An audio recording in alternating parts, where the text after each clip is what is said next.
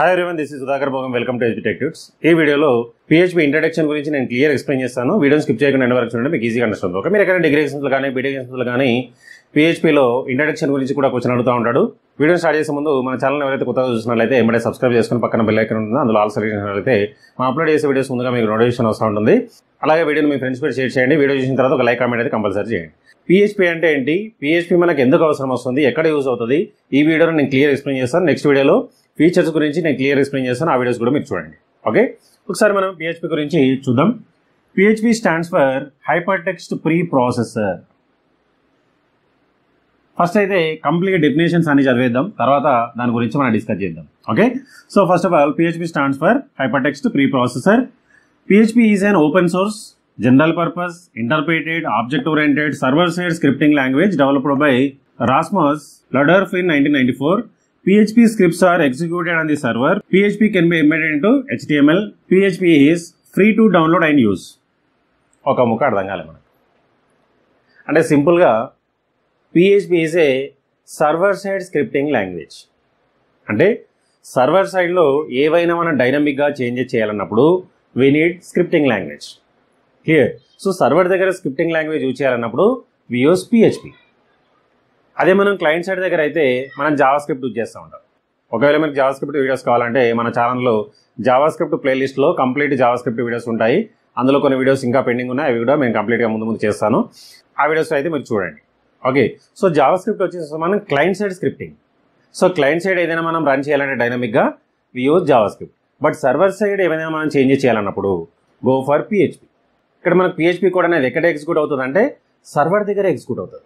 ఎందుకంటే PHP అనేది server side scripting language. డైనమిక్గా ఏదైనా కంటెంట్ మనం సర్వర్లో యాడ్ చేయాలన్నా, సర్వర్లో అప్డేట్ చేయాలన్నా, సర్వర్లో మాడిఫై చేయాలన్నా, సర్వర్లో డిలీట్ చేయాలన్నా యూజింగ్ PHP. సో కంప్లీట్గా PHP వచ్చేసి server side scripting language. So server దగ్గర రన్ అవుతూ ఉంటుంది, సర్వర్ దగ్గర ఎగ్జిక్యూట్ అవుతూ ఉంటుంది. అట్లాగే PHP వచ్చేసి embedded with HTML. So HTMLతో include అయి ఉంటుంది, సేమ్ లైక్ జావాస్క్రిప్ట్. సో జావాస్క్రిప్ట్ని కూడా మనం HTMLలో ఇంక్లూడ్ చేస్తాము, PHPని కూడా HTMLలోనే ఇంక్లూడ్ చేస్తాం. ఆ ప్రోగ్రామింగ్ పార్ట్ మనం ముందు చూద్దాం. అట్లాగే PHP వచ్చేసి free to download and use. అట్లాగే PHP వచ్చేసి ఓపెన్ సోర్స్ అంటా ఉన్నాడు. ఓపెన్ సోర్స్ అంటే ఫ్రీ ఆఫ్ కాస్ట్తో మనం డౌన్లోడ్ చేసుకొని యూజ్ చేసుకోవచ్చు, దానికి అమౌంట్ పే చేయాల్సిన అవసరం లేదు. ఓపెన్ సోర్స్ ఎవరైనా డౌన్లోడ్ చేసుకొని ఇన్స్టాల్ చేసుకొని యూజ్ చేసుకోవచ్చు. అట్లాగే జనరల్ పర్పస్ అంటున్నాడు. జనరల్ పర్పస్ అంటే ఎనీ టైప్ ఆఫ్ అప్లికేషన్స్ని మనం రన్ చేయొచ్చు. డిఫరెంట్ అప్లికేషన్స్ని మనం డైనమిక్గా రన్ టైంలో సర్వర్ దగ్గర మనం రన్ చేయొచ్చు. సో దానికోసం మనము జనరల్ పర్పస్ అని అంటూ ఉంటాం. అట్లనే interpreted means without compilation. Compiler ఇక్కడ అవసరం లేదు. ఇంటర్మీడియట్ మీన్స్ వితౌట్ కంపైలర్, అంటే కంపైలర్ అనేది ఇక్కడ అవసరం లేదు. సో దాన్ని మనం ఇంటర్ప్రిటెడ్ లాంగ్వేజ్ అంటాం. అట్లనే ఆబ్జెక్ట్ ఓరియంటెడ్ అంటే క్లాస్ అండ్ ఆబ్జెక్ట్కి సపోర్ట్ చేస్తూ ఉంటుంది. Next server side scripting language అన్నాడు. అంటే సర్వర్ దగ్గర మనకు స్క్రిప్ట్ అనేది రన్ అవుతూ ఉంటుంది. సో ఇది మెయిన్గా మనకు HTML definition. So HTML definition ఏం చెప్పాలి మీరు?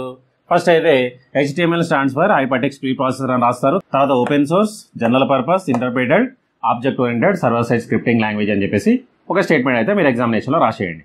Next PHP scripts are executed on server. PHP can be embedded into HTML. PHP is free to download and use. ఈ స్టేట్మెంట్స్ ఒకవేళ రాయాలనుకుంటే ఎగ్జామినేషన్లో రాయండి. ఇంకా ఏమంటుంది చూద్దాం. What is a PHP file? ఒక PHP ఫైల్లో ఏమేమి ఉంటుంది ఒకసారి చూద్దాం. ఏ PHP file can contain text, HTML, CSS, JavaScript and PHP code. అంటే PHP కోడ్ని మనం డెవలప్ చేయాలన్నప్పుడు మనకు కంపల్సరీగా HTML వచ్చి ఉండాలి, CSS వచ్చి ఉండాలి, జావాస్క్రిప్ట్ వచ్చి ఉండాలి, అలాగే ఒక ప్రోగ్రామింగ్ లాంగ్వేజ్, C లాంగ్వేజ్ కానీ, C++ కానీ, జావా కానీ. సో C లాంగ్వేజ్ వస్తే చాలు. అంటే C లాంగ్వేజ్లో ఉండే కండిషనల్ స్టేట్మెంట్స్ కానీ, లూపింగ్ స్టేట్మెంట్స్ కానీ, ఆపరేటర్స్ కానీ, డేటా టైప్స్ కానీ, వేరియబుల్స్ కానీ, సో కంప్లీట్గా C లాంగ్వేజ్లో ఉండే కాన్సెప్ట్స్ అన్నీ PHPకి రిక్వైర్డ్. క్లియర్. అట్లాగే మనం జావాస్క్రిప్ట్లో కూడా అదే యూజ్ చేస్తూ ఉంటాం. సో జావాస్క్రిప్ట్లో ఏమి యూజ్ చేస్తాము? జావాకి సంబంధించిన కాన్సెప్ట్లు అన్నీ అక్కడ ఉంటాయి. అట్లాగే HTML, CSS కంపల్సరీగా కావాల్సిందే. సేమ్ వే PHP కోడ్ని కూడా మనం డెవలప్ చేయాలన్నప్పుడు కంపల్సరీగా మనకి HTML ఐడియా ఉండాలి, CSS ఐడియా ఉండాలి, జావాస్క్రిప్ట్ కూడా ఐడియా ఉండాలి, ఏదైనా ఒక లాంగ్వేజ్ కూడా మనకు తెలిసి ఉండాలి. అప్పుడే మనం PHP కోడ్ని రాయడానికి ఈజీగా వస్తుంది. అంతేగాని డైరెక్ట్గా PHP నేర్చుకున్నట్టే రాదు. సో PHP రావాలంటే ఫస్ట్ మనకి HTML, CSS అయితే కంపల్సరీగా రావాలి. క్లియర్. సో ఎందుకంటే PHP కోడ్ని మనం ఎక్కడ ఇంక్లూడ్ చేస్తాము? ఇందాక ఇక్కడ రాసినాడు PHP can be embedded into HTML. అంటే HTML కోడ్లోనే PHPని మనం ఇంక్లూడ్ చేస్తాం. జావాస్క్రిప్ట్ని కూడా HTMLలోనే ఇంక్లూడ్ చేస్తాం. సో కాబట్టి PHP నేర్చుకోవాలంటే ఫస్ట్ మనకి HTML రావాలి. అట్లనే CSకి సంబంధించిన కాన్సెప్ట్లు అన్నీ తెలిసి ఉండాలి. క్లియర్? ఇది మనకు ఫస్ట్ పాయింట్. అంటే PHP ఫైల్లో టెక్స్ట్ ఉంటుంది, HTML, CSS, JavaScript and PHP code కూడా ఉంటుంది. ఇవన్నీ కంబైన్ చేస్తే ఒక PHP ఫైల్ అనేది క్రియేట్ అవుతుంది. ఇంకా ఏమంటుంది చూద్దాం. PHP code is executed on the server and the result is returned to the browser as a plain text. అంటే ఇక్కడ PHP కోడ్ ఎక్కడ ఎగ్జిక్యూట్ అవుతుంది? సర్వర్ దగ్గర ఎగ్జిక్యూట్ అవుతుంది. సర్వర్ దగ్గర ఎగ్జిక్యూట్ అయిన తర్వాత మనకు రిజల్ట్ ఏమొస్తుంది అంటే ఒక ప్లెయిన్ టెక్స్ట్. అంటే ఒక బ్రౌజర్లో మనకు అవుట్పుట్ అనేది చూపిస్తూ ఉంటుంది. అంటే ఒక ప్లెయిన్ టెక్స్ట్ని మనకు అవుట్పుట్గా డిజైన్ చేసి చూపిస్తూ ఉంటుంది. క్లియర్? అది కూడా ఒక point. Next PHP file have extension .php. HTML ప్రోగ్రామ్ని మనం ఎలా సేవ్ చేస్తామంటే .htmlతో సేవ్ చేస్తాం. CSS ఫైల్ అయితే .css చేస్తాం. బట్ వాట్ ఎవర్ PHP అంటే .php ఎక్స్టెన్షన్తో సేవ్ చేయాలి. అంటే PHP ఫైల్ అనేది మనం ఎట్లా ఐడెంటిఫై చేస్తామంటే .php ఉంటే అది PHP ఫైల్, .html ఉంటే HTML ఫైల్, .css ఉంటే CSS ఫైల్, .c ఉంటే C లాంగ్వేజ్, .java ఉంటే Java ఫైల్. అంతే సింపుల్. ఈ విధంగా మనకు PHP ఫైల్ అనేది ఉంటుంది. ఇంకా ఇంపార్టెంట్ చూడండి, వాట్ కెన్ PHP డూ? అసలు PHP ఏం చేస్తుంది, ఎక్కడ రిక్వైర్డ్ అవుతుంది, ఇవి మెయిన్ ఇంపార్టెంట్. ఈ పాయింట్స్ ఒకటి చూద్దాం. First PHP can generate dynamic page content. అంటే PHP యూజ్ చేసి డైనమిక్ కంటెంట్ని మనం క్రియేట్ చేయొచ్చు. ఎక్కడ? సర్వర్ సైడ్, సర్వర్ దగ్గర. క్లియర్? సో సర్వర్ దగ్గర డైనమిక్ కంటెంట్ని మనం ఏదైనా create చేయాలన్నప్పుడు we use PHP. So ఇది వెరీ వెరీ ఇంపార్టెంట్ పాయింట్. అట్లనే PHP can add, delete, modify data in your database. Database means server. ఏదైనా ఒక డేటాబేస్లో ఒక డేటా ఎలిమెంట్ని యాడ్ చేయాలన్నా, ఉన్న డేటా ఎలిమెంట్ని మాడిఫై చేయాలన్నా, ఉన్న డేటా ఎలిమెంట్ని డిలీట్ చేయాలన్నా త్రో PHP. సో సర్వర్ దగ్గర మనం ఏం చేయాలన్నా త్రో PHP. సో PHPతో మనం చేయొచ్చు. Next PHP can create, open, read, right, delete and close files on the server. So సర్వర్లో ఒక ఫైల్ని మనం క్రియేట్ చేయాలన్నా, ఓపెన్ చేయాలన్నా, డిలీట్ చేయాలన్నా, రీడ్ చేయాలన్నా, రైట్ చేయాలన్నా, ఫైల్ని క్లోజ్ చేయాలన్నా త్రో PHP. క్లియర్? సో ఫైల్స్కి సంబంధించిన ఆపరేషన్స్ కూడా PHPతో సర్వర్ దగ్గర చేయొచ్చు. సో అది మెయిన్గా usage. Next PHP can collected form data.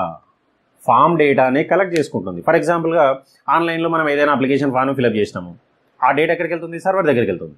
So server దగ్గర మరి ఎవరు కలెక్ట్ చేసుకోవాలి అంటే PHP.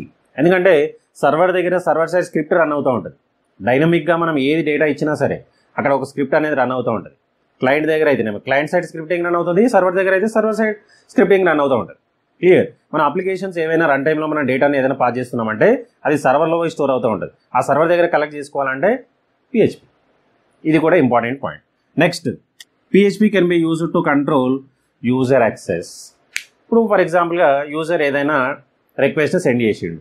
ఫర్ ఎగ్జాంపుల్గా ఏదైనా మీరు డేటాబేస్ తీసుకోండి, బ్యాంకుకి సంబంధించిన డేటాబేస్. ఒక యూజర్ ఉన్నాడు, ఒక బ్యాంకులో ఒక అకౌంట్ను ఓపెన్ చేయగానే మనకు ఒక యూజర్ ఐడి పాస్వర్డ్ ఇస్తాడు. తర్వాత మనం ఏం చేయొచ్చు? ఆన్లైన్లో నెట్ ఓపెన్ చేసుకొని ఆ యూజర్ ఐడి పాస్వర్డ్తో మనం లాగిన్ అవ్వచ్చు. ఎప్పుడైతే మనం లాగిన్ అవుతామో అది సర్వర్కి కనెక్ట్ అయి ఉంటుంది.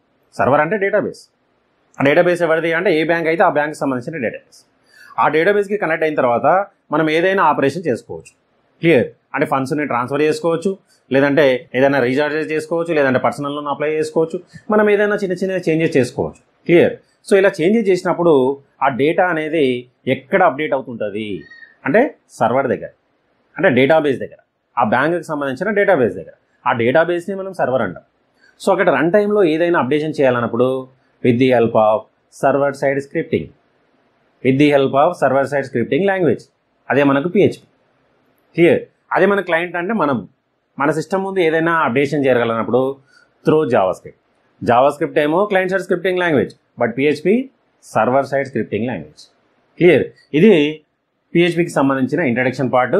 నెక్స్ట్ వీడియోలో PHPకి సంబంధించిన ఫీచర్స్ గురించి నేను క్లియర్ ఎక్స్ప్లెయిన్ చేస్తాను. దాని తర్వాత ముందు కంప్లీట్గా PHPని కూడా నేను క్లియర్ ఎక్స్ప్లెయిన్ చేస్తాను. ఆ వీడియోస్ అన్ని మీరు చూడండి, మీకు ఈజీగా అండర్స్టాండ్ అవుతుంది. ఓకే, ఈ వీడియోలో మీకు ఏమైనా డౌట్స్ ఉంటే కామెంట్ సెక్షన్లో కామెంట్ చేయండి, నేను దానికి రిప్లై చేస్తాను. అట్లనే వీడియోని మీ ఫ్రెండ్స్ కూడా షేర్ చేయండి, వాళ్ళకు యూస్ఫుల్ అవుతుంది. నెక్స్ట్ వీడియోలో మళ్ళీ కలుద్దాం. So thanks for watching. Like, share, subscribe my channel. Thank you.